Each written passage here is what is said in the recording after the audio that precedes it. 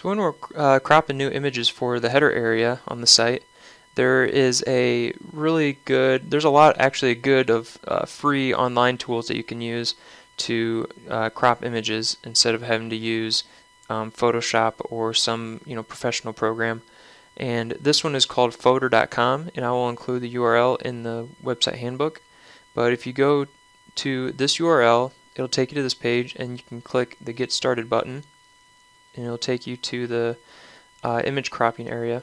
And there's a lot of different tools you can use too. So what we'll do is go up here to Open and choose the image we want to crop and change around. So let's do this one. Choose the image, click Open, and it'll upload the image. Now from here, a lot of these images are pretty large. It'll tell you down here how big they are at the moment. And what we want to do first is we want to resize it. And it will give the width by the height. And we want this to be proportional when we put it down to the correct size, which is a width of 1680. And we want to make sure this little lock icon is on the lock position, so that when we change the width, then the height will change according to that. So let's do 1680, and you'll see that it's the right size, it's the way it should be. But if you, let's say you don't have this locked and we change the width, it'll then distort the image. So we want to make sure that the lock icon is on. We'll do that, 1680, and then we can go from there. So that'll automatically stay the same. So then we want to go up to crop. And the header image areas are 1680 by 600. So we want to keep that same proportions. And let's go to up here, and when we click on crop, it'll drop this down, and we just want to type in here the crop area we want to have, 1680 by 600, and then it'll show an example of how it is. Now we can take this and we can drag this around the way we want it, and this is the area that the header image will show. And if you remember on the site, when a new header image is uploaded, it'll actually take off a little bit of the top and the bottom.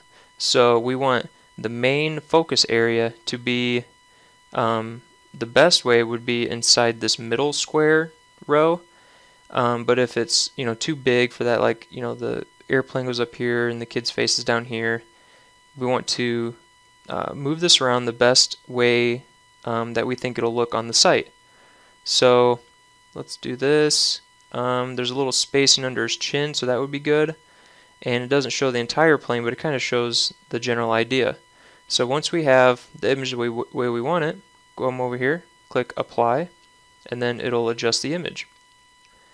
And if we like it and we think that's good, if not, we can just click the Undo button and go back to recropping it. So let's do this. Let's move this down where we had it, hit Apply, and we got our new image. So all we have to do now is go up here to the Save icon, click that, and then we can either save it to our computer, to the Dropbox, or we can just straight up download it. And we want to make sure the quality is high or highest. Highest would take a little more time to load on the site, so high would probably be good.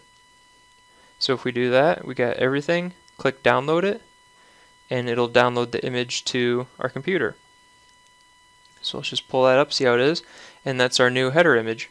And then from there you can then place that into the page, into the featured image area, and replace that. And what you can do is you can upload a new header image, try it out, see how it looks, and if you don't like the way it looks, come back here and just readjust the crop. But we want to keep that same proportion. We want to keep the 1680 by 600 because the 1680 width is good for the majority of screens. Some people have high definition screens which are like 1920 and higher, but that's a very small percentage of people. So the 16 by 80 is the normal size, and we want to keep it at that.